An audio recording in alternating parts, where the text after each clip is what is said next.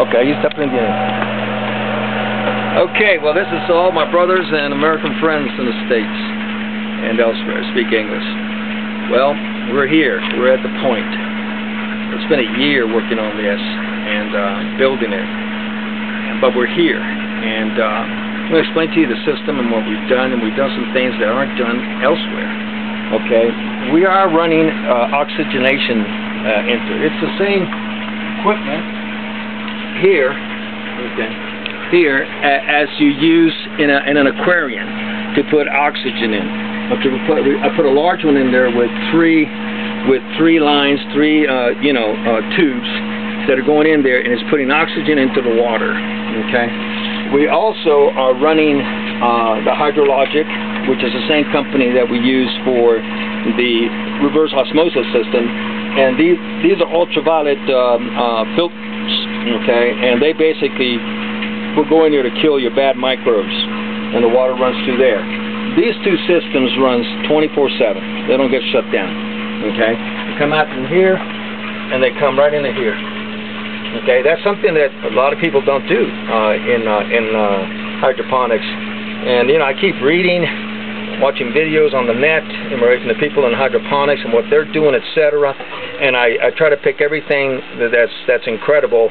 And that we can adapt here. At times it may not be necessary to do oxygenation. Okay, may not. I don't know. It really can't be proven one way or another. But hey, it ain't going to hurt it. So let's just have it running.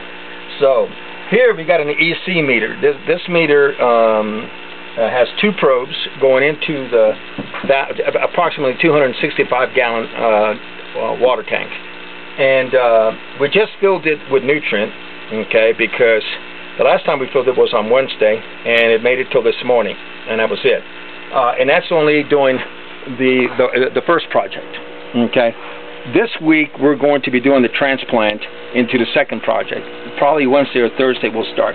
When that happens, this tank of water will probably only last 2 days. Okay. So we won't get 4 days out of it, which is fine. I mean, it's nutrient water going into the tanks, and a lot of stuff affects it, like the temperature. When it's real hot, the plants are going to soak up a lot more. The coconut fiber is going to soak up more, etc., and we use more nutrients. That's fine. Okay, and this is the main nutrient tank. We've got 3 backup tanks. Okay, we got one here, one right beside it, and then we got 2 up here at the top. Okay, let's go. Okay, so we got 2 backup tanks. Okay, of reverse osmosis water, because it takes 24 hours to fill up one of these things with reverse osmosis, and we've got a commercial grade that can do pass up to 1,000 gallons of water, but in reverse osmosis you don't get 1,000 gallons. We might end up with about 350 to 500 gallons of actual RO water.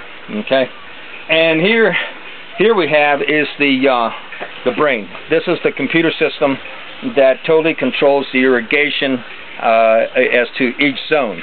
Okay, in the first project here we have 4 zones. Zona 1, okay, is right here. Okay, and then we have zone 2, 3, and 4. Each one has approximately about 56 towers. Okay, and so in other words, we got about 220 towers here. We're going to count them this week to make sure exactly what the count is. And it'll be producing anywhere from 8 to 10 pounds minimum of tomatoes. So we on the low side of 8 to 8 pounds per tower. We're looking at 1,600 pounds a week of tomatoes, 4,800, let's just say 5,000 pounds of tomatoes by 3,000 pesos per pound. In other words, it's $5,000, okay, in dollars out of this area alone. You could not do this in traditional organic farming. Couldn't do it. Okay, the main cost here is getting the system done.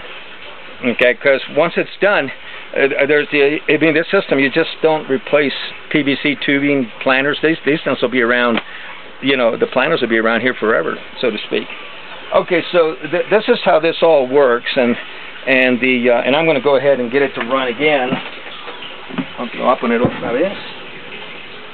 Okay, I'm going to run it again. I'm going to run it again because while we were filling the tank, we lost four 4 times said it should have gone on 7 o'clock, 8 o'clock, 9 o'clock, and 10 o'clock. And so it didn't get any nutrients at that time period. So I'm going to give it a little bit of a soaking, etc., and it'll be fine, won't hurt it at all. And then we go from there.